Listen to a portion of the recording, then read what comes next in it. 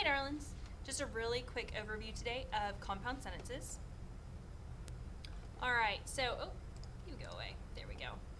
We want to use a compound sentence when you want to give equal emphasis to two main clauses, okay? So that means you've got two sentences you want to put together. It only works to use a compound sentence when those two sentences should have equal weight, when they should equally be emphasized in your paper or in that part of your paragraph. Go ahead and make sure you've written that down. The pattern for coordination looks like this. So first we have our main clause, right? And we'll go over what exactly a main clause is in a moment.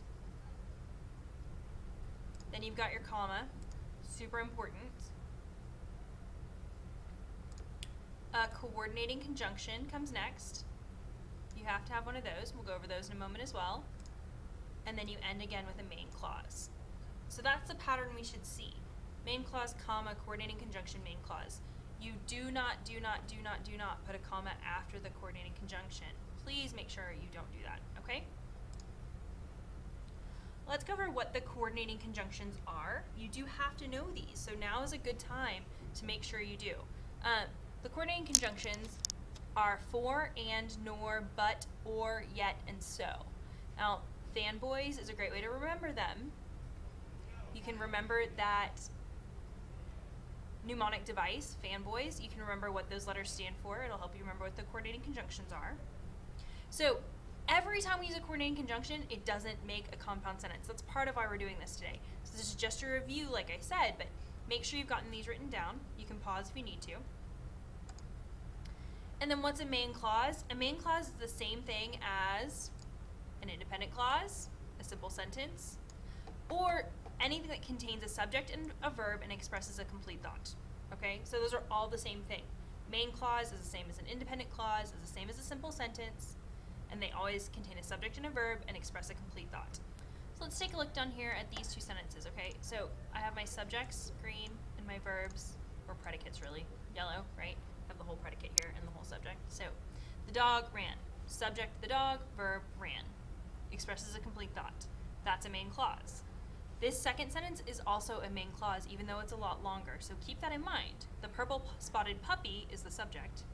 Raced through the dense underbrush is the predicate, or, raced being the verb here. So that's what I mean by a main clause. Now, here's a bunch of sentences, and let's take a look at what we've got. I have CJ, right? So that's my subject. Thanks, CJ, for starring in my film. I appreciate it. The supreme athlete loves playing softball, but here is my coordinating conjunction, would never take ballet. I know this isn't a compound sentence because it has a coordinating conjunction, but my coordinating conjunction doesn't have a subject and a verb on both sides. It only has one subject for the whole thing, okay? And that's what you have to remember, and that's what I'm seeing people make mistakes with. Some of you are putting a comma before this but when you don't need to have one, okay? Same thing happens here. To their credit, JT and Broom always say yes ma'am to their teachers, okay? So here, again, I don't need a comma with this and because this is what we call a compound subject. Here I have a compound predicate. So my coordinating conjunction is still compounding things, but not in a compound sentence, so it doesn't get a comma, all right? Moving to the next one. Newton refused to smile about having to use noodle tools. And she wrote a long essay explaining why. I know this is a compound sentence because it has a subject and a verb before the coordinating conjunction and a subject and a verb after the coordinating conjunction. And both of them express complete thoughts, okay? Again, has to express a complete thought in order to be a main clause or an independent clause or a simple sentence, okay? So I have to have a comma here. And our last example. The 7th graders look up to, want to be like, and emulate the 8th graders, okay? I have commas before my and here, whoops, which should be pink, sorry, but only because I have a series. This is a list. 1, 2, 3 things that the 7th graders do, right? So this is another kind of compound predicate, where there are 3 verbs with 1 subject, okay? The whole point of this, the reason we're going through it, is because I want you to find these coordinating conjunctions in your paper, okay? And you're gonna make sure that you've punctuated all of them correctly.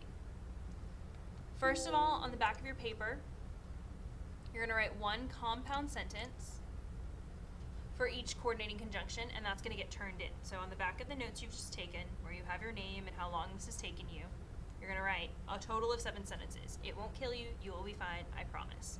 Make them make sense, but they're welcome to be funny, entertaining, I love it, okay? Then you're gonna go through your paper and you're gonna find and mark all of your coordinating conjunctions. Anytime you see one of these 7 words, you are going to mark it. Choose. Do you wanna give it a star? Do you wanna circle it? Do you wanna highlight it? Are you gonna box it? Pick something. Make a key at the top, okay?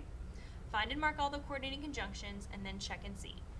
Is this a compound subject or a compound predicate that shouldn't have a comma? Is this a series that has to have commas? Is this a compound sentence that must have a comma? Okay? That is the entire assignment. Make sure that you have at least 2 compound sentences in your paper. All right? You will have to mark them on the final draft. Best of luck. Ask if you have questions.